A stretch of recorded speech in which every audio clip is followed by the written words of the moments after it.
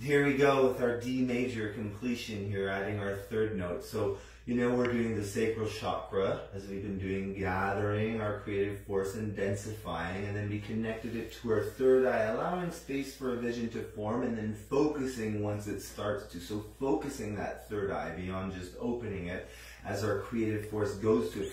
Then we are going to connect from both of these and channel them into our higher heart chakra that we were introduced to in our last week's meditation. This higher heart chakra is then going to flow your creative force through all consciousness, one love, so that you can really make sure your creative visions, your creative forces are being brought into the greater good of humanity.